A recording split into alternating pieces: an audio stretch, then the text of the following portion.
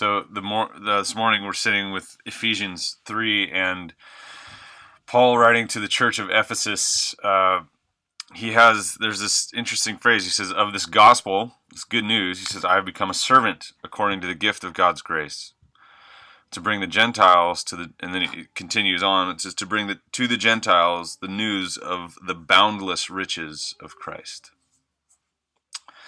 And if you know the story of Paul, Paul was a Pharisee who was persecuting the early church and has this divine moment where he encounters Christ on the road to persecute more of the church, and he comes to faith in Jesus.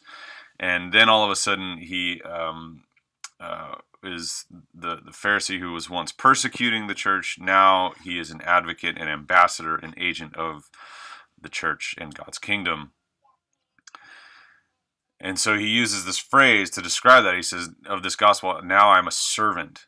And that's helpful language here, right? You know, what is a servant? What is a slave? I know other translations, and many times throughout the gospel, or the New Testament, Paul refers to himself as the slave to the gospel, the slave to Christ. And there's this sense of being bound to something, right? That's what I mean. A slave is someone who is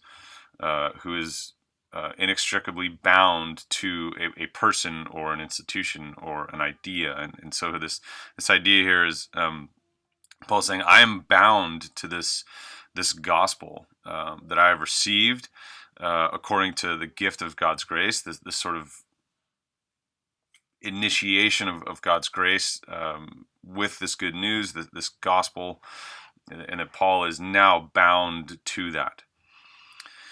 And he's bound to that for many reasons, but one is, as he says here, to bring to the Gentiles the news of the boundless riches of Christ, and this idea that the movement of Jesus that began within the Jewish people, the Jewish tradition, after his death and resurrection, and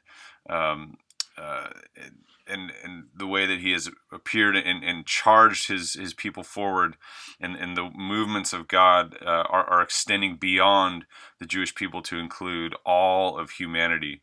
And so Paul sees himself as this ambassador bound to the good news of Jesus to declare and celebrate and communicate and embody the boundless riches of Christ, and explain to them that this good news that he is bound to is for them as well, that they are recipients of that good news.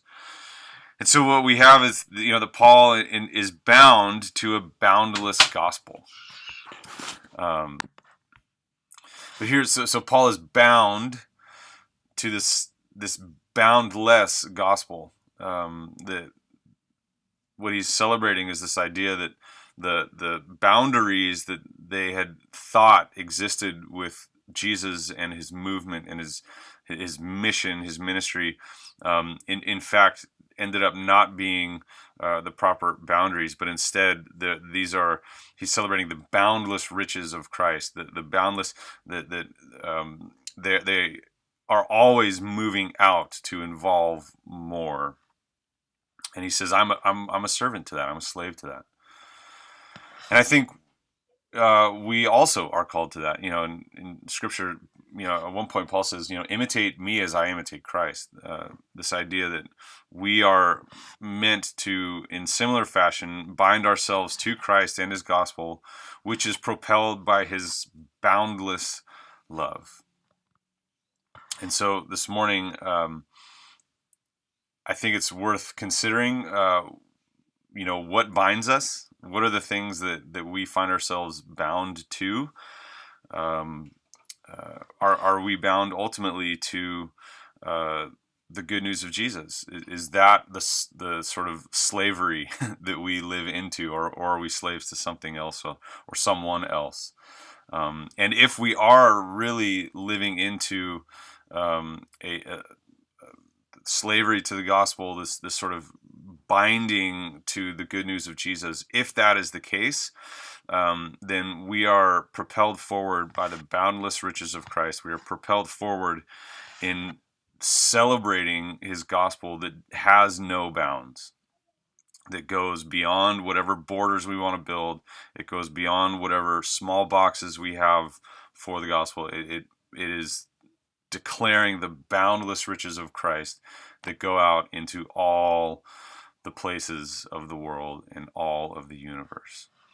So, this morning, may we be reminded of our servanthood, our being bound to the gospel of Jesus, and may we recognize that that is a gospel that is without boundary, that goes beyond whatever sort of boundaries we might build up, that God's love is always moving forward, always breaking out of the little confines that we put it in.